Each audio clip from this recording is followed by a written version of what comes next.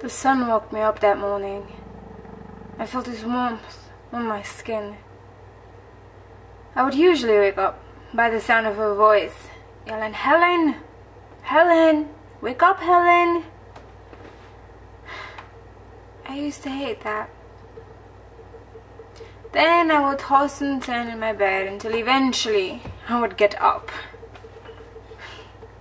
You know, one of the nice things that she used to do for me, it was make me hot chocolate.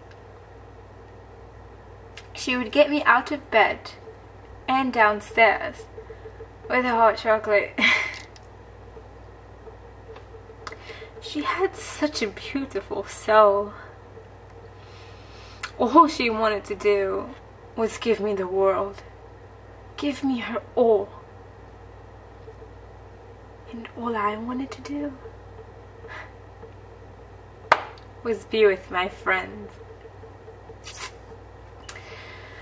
You know, it's funny how this life works.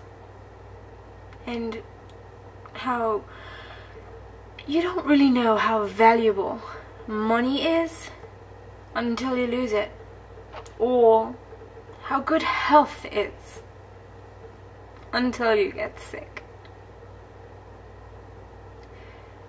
It's sad to see people learn the hard way.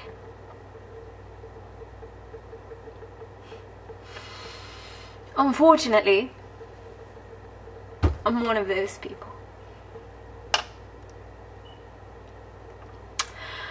I had someone so beautiful, so amazing in my life,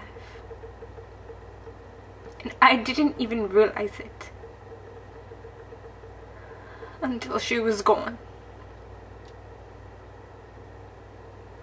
Until I didn't hear her singing anymore.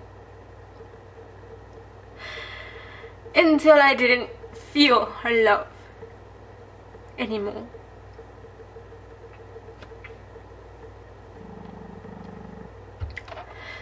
I guess life goes on, and we learn from our mistakes. And that is it. That was me performing a monologue that I wrote, and also in a British accent, as you can see. Oh, you saw that, right? So tell me what you think. Give me some good feedback, and also, if you want, you can follow me on Twitter at Karen898. That's it, yeah. So thank you for watching.